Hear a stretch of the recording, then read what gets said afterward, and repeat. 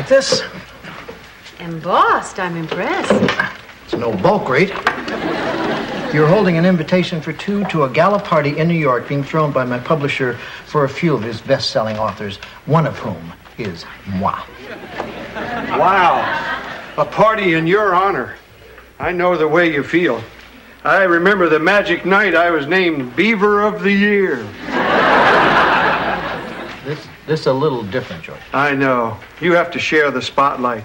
I had it all to myself.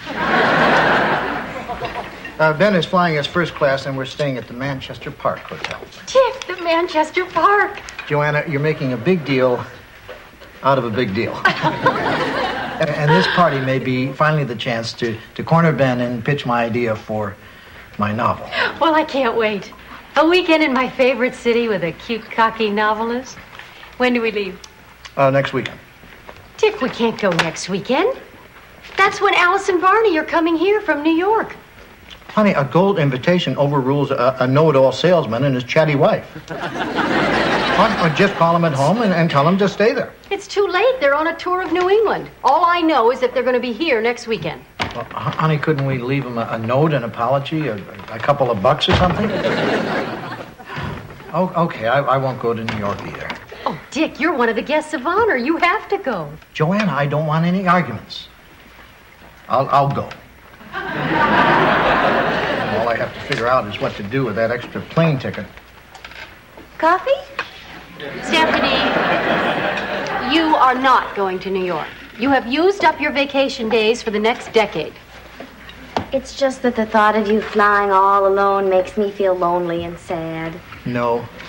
Then I hope you have turbulence. You know, I've never been to New York in the winter, or the spring, or summer, or fall. Oh, George, you'd love it. Central Park, the skyscrapers, the nightlife. Yes, that does sound exciting. But I'd never go there unless I was with somebody who knew their way around.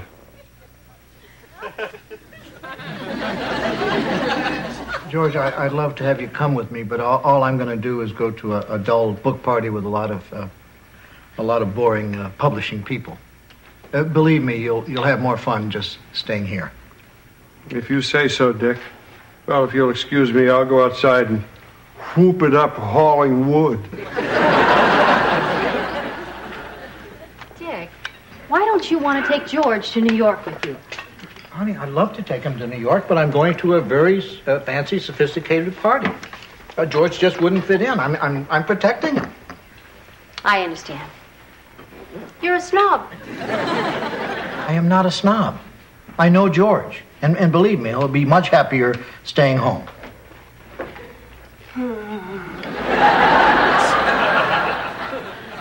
What do you say, George? You, me, New York? Wow!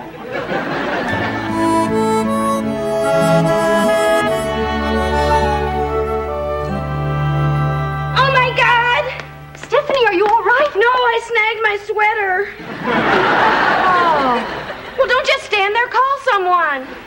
Well, it's not exactly a 911 emergency. Well, you could at least call and let them tell you that. Stephanie, I'm sorry you've had to work so hard, but I just want the inn to look nice for Alice and Barney's arrival today. Joanna, what have we gained if the inn looks lovely, but your maid looks like she just took a trip through fashion hell? Well, Joanna, do I look like my ticket? First class? You look big city to me, George. I know. I've just been reading up on New York. I don't know what to do first. I skate in Rockefeller Center, go to the top of the Empire State Building, or dig the seam down in Greenwich Village. Oh, I know the greatest Chinese restaurant in the village. New York, New York's a wonderful town. The Bronx is up and the Battery. And my watch needs replacing. Good cover, honey, but I'm okay, believe me. Well, I'll call when we get to the hotel. Let's go, George. My first plane ride.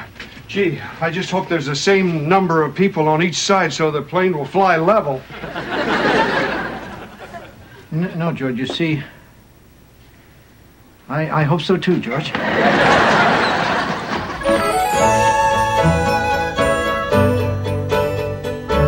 The flight was fine, Joanna, except George wouldn't let me go to the bathroom because he was afraid I'd unbalance the plane. He's out taking in the neighborhood. Yeah, and I'm making a few notes for my novel pitch. No, I'm not worried about George at the party. I came up with a great idea. He's not going. Yeah, I bought him a ticket to Cats. I am not a snob. Joanna, I went to a lot of trouble for George. Cats is sold out. I had to buy the ticket from some sleazy guy on the street. Joanna, come on, you can't tell me you miss sleazy people. Look, George is going to have a great time at the play. Joanna, stop using that word. Yes, the buildings are still tall. But they're not gleamy, they're grimy. Oh, George just walked in. I'll put him on. It's Joanna. Oh. Hi, Joanna. Boy, is this a great place. You should see the buildings gleaming. Gee, Dick, she's crying. I'll see you tomorrow, honey. Yep. Blow your nose. Bye. Boy, Dick, this is a great city. All the cars, the people. This sure is a toddling town. George, I think that's Chicago. Gee, it sure seemed toddling. Hey, wait till you see all the great souvenirs I bought. Oh, an Empire State Building thermometer. I bet this baby's accurate. Yeah, and I bought about a zillion postcards to send. George, you're in the most exciting city in the world. You aren't going to have time to sit down filling out postcards. Gee, I don't know, Dick. My friends might get kind of mad if I send them out blank. Oh, and here's the best of all. Ta-da! Oddly elected Gotham mayor. I could take it to the party, leave it lying around, and just watch the laughter build. George, about the party, I got some great news. You don't have to go. I got you a ticket to the sold-out Broadway hit, Cats. Cats? $50. Dick, I can't let you spend $50 on me. No, it's all right, George. It didn't cost me anything. It's a complimentary ticket from my publishing house. Gee, thanks. Boy, did I pick a great city to be mayor of, or what? But you'll be at that dull party all alone. I feel kind of guilty. George, this is New York. You know, one of us should be having a fun evening. What a pal. George, what are you doing? That cost me nothing. I can't let you go to that awful party alone. You brought me to New York. Don't worry, Dick. I'm not going to leave your side all night. Great.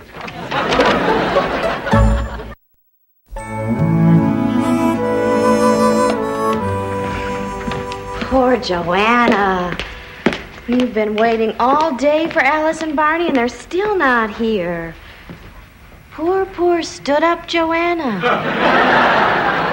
Stephanie, Alice and Barney are good friends. They said they'd be here sometime today, and they will be. Of course they will.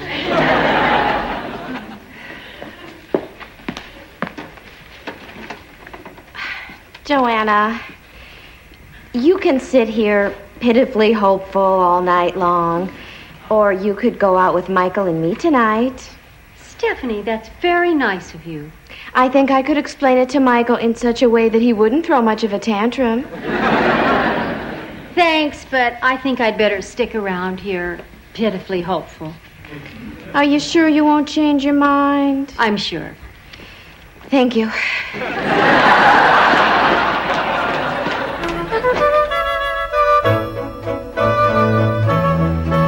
You know, these little hot dogs are even better than the ones at Beanie Farrell's barn warming.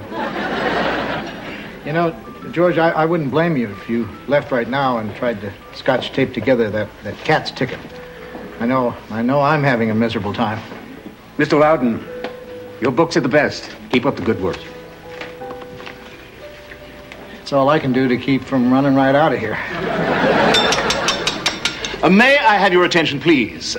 I'd like to welcome you to the 30th anniversary celebration of Kirkwood Press.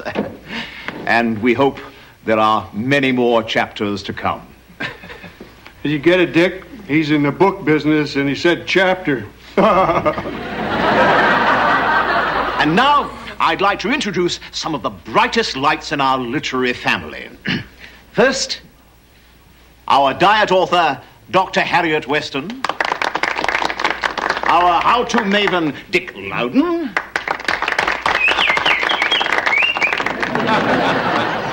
And our favorite poet, Lalo.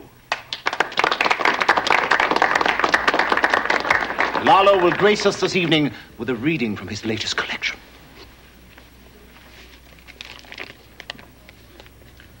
Running on the beach, I noticed something odd.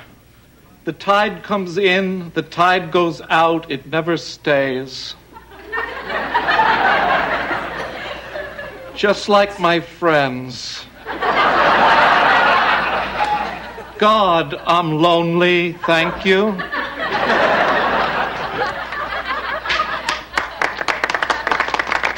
I'd be embarrassed to come if I was his handyman. So nice of you to come. Oh, Ben, good to see you again. This is a great party. Yeah, it's really neat. People aren't shoving each other to get at the eats. Is this a friend of yours, Dick? Yes. Ben Williams, this is George Utley. Nice to meet you, George. Hello. Could I have our three authors over here, please? I'd like to take some publicity stills. Mr. Loudon? Well, go ahead, Dick. I'll take care of your friend. So, Ben, where are you putting your pits?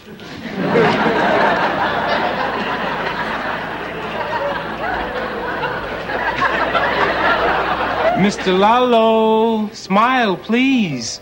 This is as happy as I get. I thought I'd never be able to pull myself out of that sooty chimney. But then when the Hawkins kid built that fire, it gave me the extra oomph to get myself free. Anything like that ever happened to you, Ben? Excuse me, George. Dick, you didn't say that George is your handyman. Yes, he is. George was just telling me about life in Vermont. Great. Guess what, Dick? Ben's family has a summer home near where my grandmother lived. I remember she loved to paint. She'd have us pick blueberries, then she'd crush them to make her watercolors. Nothing caught the summer sky like my grandmother's blueberry paint. Homegrown art. Did you keep any of the paintings, George? No. We ate every one.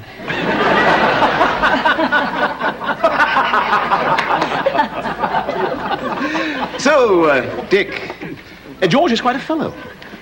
Yes, an interesting combination. Handyman, wit. Oh, you noticed. Thank you so much for bringing him. Ben, can I talk to you for a minute? Yes. Yeah, there's something I think you're going to be pretty excited about. I have an idea for a book. A novel. You're pitching a novel? Yeah, I thought now would be the perfect time, to run it by you. Dick, I'm very surprised. I mean, a lot of yokels think this is where it all happens, but a literary party is the worst place to try and pitch an idea for a novel. Excuse me, I'm missing some of George's stories. So they asked me, where does this road go? And I said, the road hasn't moved since I've been here.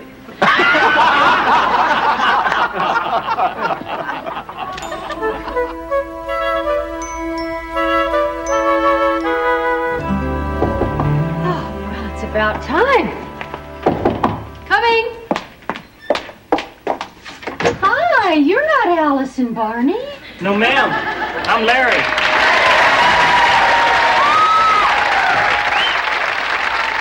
This is my brother Darrell, and this is my other brother Darrell. You guys never knock. It's a funny thing.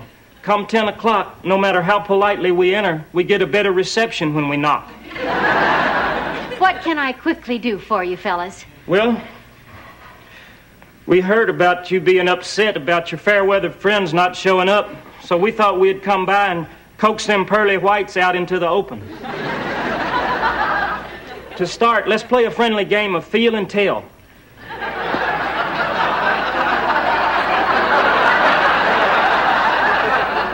I think I'll pass on that one, Larry. It's just as well. One touch of them scales and you would have guessed. I know, staring game. We won that one. Fellas, I appreciate what you're doing, but I'm just not in the mood to compete tonight. That's okay. As a backup, we've prepared a little playlet for you. So just park it over here on the couch. And enjoy our version of On the Town, featuring Daryl as Gene Kelly, and Daryl as Frank Sinatra, and yours truly as Jules Munchin. So, let's follow the adventures of those three happy-go-lucky sailors with 24 hours shore leave to see New York and get girls.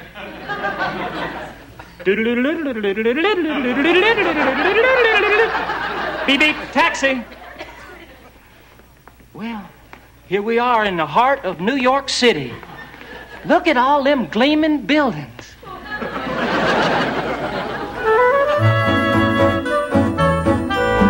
knew you'd like this picture of the Chrysler Building. Wish you or anyone were here. Oh, hi, Dick. Thought maybe you'd be asleep. Who can sleep with all that damn gleam? I'm sorry you got a headache and couldn't come with us. Ben really showed me the town. Yeah, it was really hard to turn down his offer to tag along. No, he meant it, Dick. There was plenty of room in the limousine. If you don't mind, George, I think I'll go to sleep. Okay, Dick.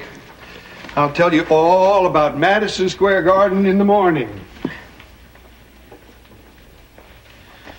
What about Madison Square Garden? We caught the last couple of minutes of the Knicks game. Boy, it was so exciting. I even made a basket.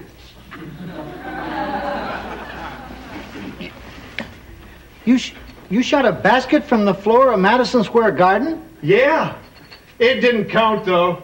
The game was over, and we were just messing around. After that, we went to an art gallery in Soho. And guess who was there? George, there are 8 million people in New York City. Why don't you just tell me? Woody Allen. Woody Allen? You know, the little guy in Bananas. I know who he is. I made him laugh, Dick. I don't believe this. You were having the time of your life, and I was watching bridge and tunnel traffic on the 10 o'clock news.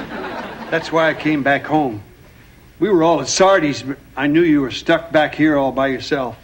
I mean, I wouldn't have even gotten to see New York if it hadn't been for my best friend, Dick. George, I'm not such a great friend. I have a confession to make. Did you break my Empire State Building thermometer? No, George. I didn't want you to come with me to New York. This one time.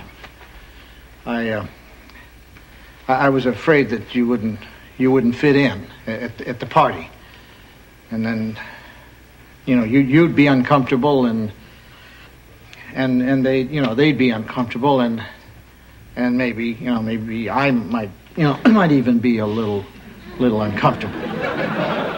I understand, Dick. You're kind of a snob. Well, I don't think I'd use that word.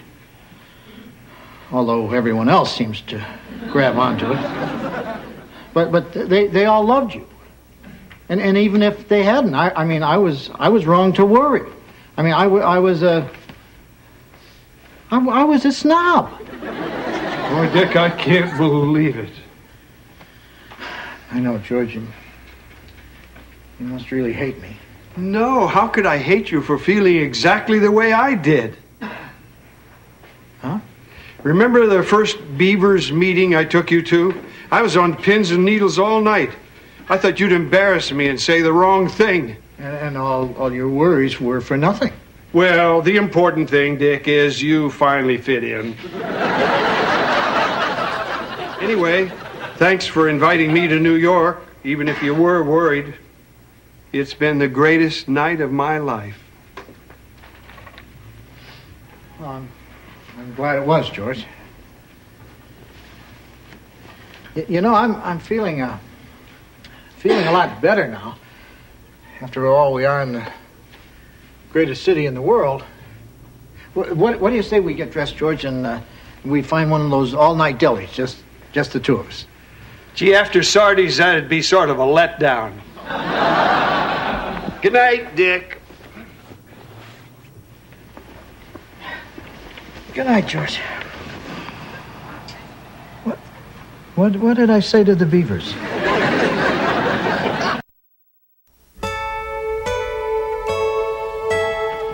I just got off the phone with Alice and Barney.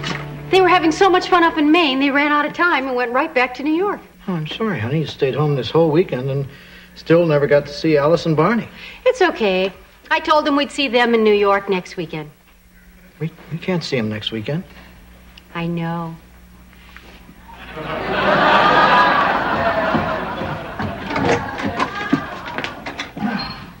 Dick, you're back. I'm glad you're home. So what? So, did you bring me a gift?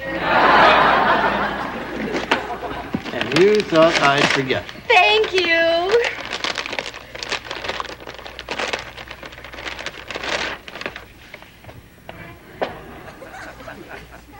Oh, a sailor hat with an inane tourist saying on it. Let's see it on. Okay.